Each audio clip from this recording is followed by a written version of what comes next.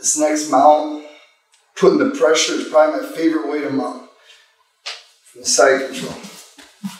So, let's walk this way a little bit. Okay. So, here's where we're at. On the side control. And I don't need to be under his elbow right here. Alright, here's what I'm going to do. I'm going to start walking towards his hips. Just like this. And stick my knee right in the middle. Alright. Now, one knee's good. Two knees are better.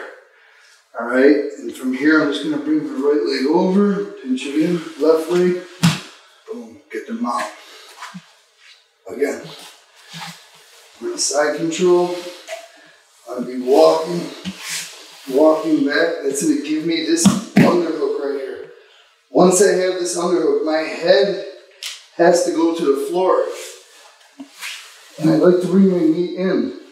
I bring my head to the floor so you can't push my head away. Go ahead, push me away. It's really hard.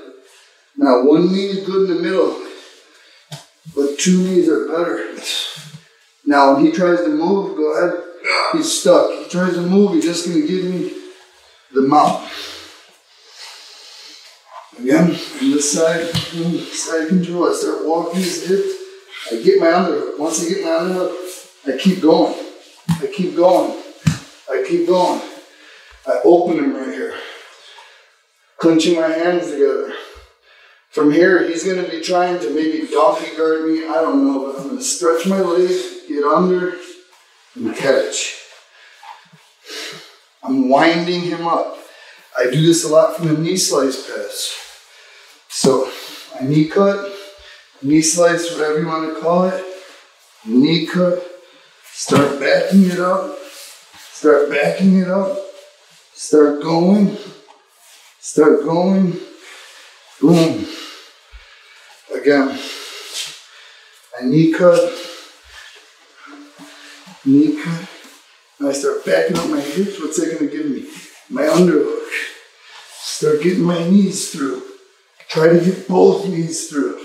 All right, start stretching him right here. Start stretching him. One goes over. Other one goes over. Have him up to your mount. And so, when am I doing that? When his underhook is really strong, and I can't do my other ones. Yeah, his inside elbow is glued.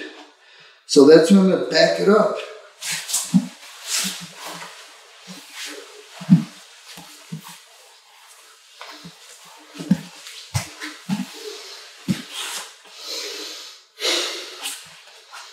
Alright, I can do that right from side control.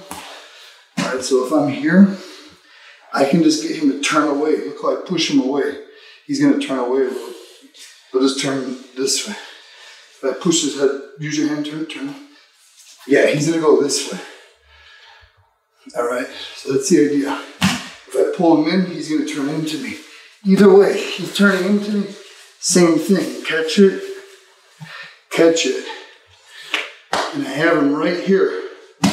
My hands, if I want to make it worse for him, I could pull him in right to here. I don't even have to go to mount. I could just go right back to side control. Put more pressure.